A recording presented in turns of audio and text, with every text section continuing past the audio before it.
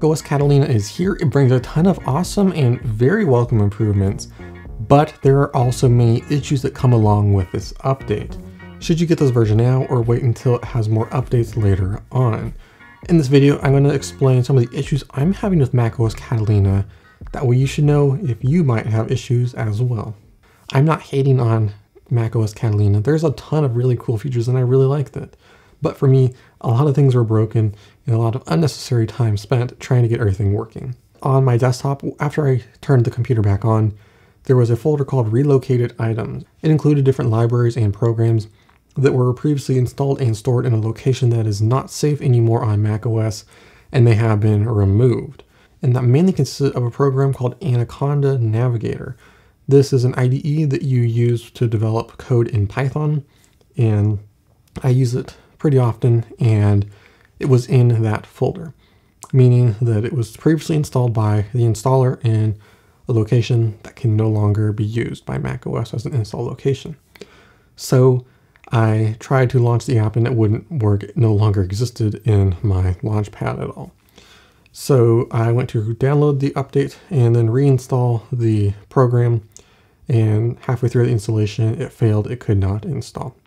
So not only did it get relocated, but the installer is still trying to install in an incorrect location, meaning that I was kind of out of luck until the developers updated that program. Now I was able to install it through the command line and actually get it to launch and work. So that was fixed and updated. Next was Visual Studio Code. This is actually a lot of programming and developer tools that have really got messed up for me. So in C, all of the libraries like the stdio and the stdlib, those are all missing.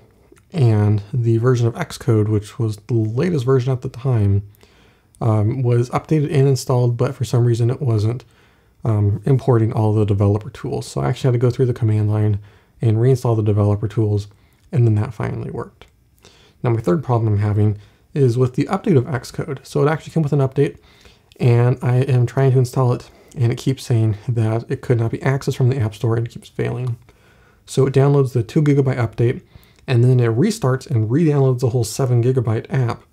Then once it starts to install, about halfway through installing, it says that it's failed. It can't access the download from the App Store, it doesn't exist or whatever, and I have to restart this whole process all over again. I've done that 3 times, and I'm still not on the latest version of Xcode. Kind of disappointing.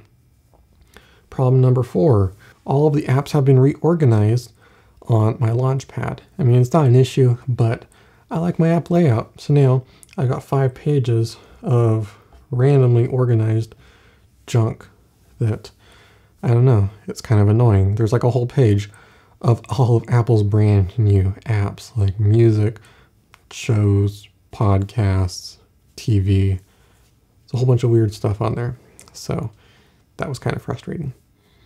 5th problem is system preferences. So inside of security, I have an app called Bartender that manages the top of bar, and it was telling me to re-enable the accessibility options, and it was already checked. So I just unlocked the lock and I tried to uncheck it, and it would not uncheck. So it turned out there was an update for Bartender. I got that, and then it told me again to update the security stuff. So I did that, and it was still not responding to the clicking. So I actually had to remove the app from the list, re-add it, and then it worked. So kind of weird. And even still, I still can't uncheck any apps. So that's odd as well. And my final issue is that in Finder on the sidebar, you have like all of your quick links to your different folders and stuff. Half of them were actually broken. They did no longer exist.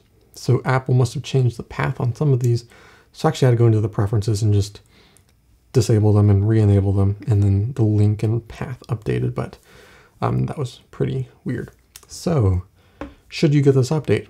Well, if you're using a computer for basic web browsing, email stuff, if you don't have any special programs really installed on the computer, I think you should be pretty good. There should be no problem with the update. There may be a few weird things like what I just talked about with Finder and system preferences and Launchpad. But if you're doing a lot of developer tools, they have really changed a lot of stuff, and it's not working very well. I haven't been able to get it to work, so for me it is stable enough with my developer tools, But I don't know the status of any of the other software that I don't use as often. I haven't tested everything. Seems like Adobe's suite still works, but I am not entirely confident that everything is going to work perfectly right out of the box. So for that reason, I'm not updating my production machines. So that includes my Mac Pro that I edit these videos on. That includes our Mac Pro render machine. That includes our Mac Mini server. None of those things are getting updated anytime soon, especially right now because we're in the middle of a post-production on our documentary. Everything's working good right now. I'm not going to risk any of that. So as for now, I am not going to update my machines. Several other professionals are not updating their machines as well. And there's a lot of discussion about that. But if you're a normal user, I think you should have no problems. So, yep, there you go. If you want to get the update, it will be in the App Store. And that's pretty much it for this video. Let me know what your experience has been, if you have no issues or what issues you're having. If you like this video, leave a like and hit the subscribe button for more videos like this. This is Mark with Tech, and I will see you in the next one.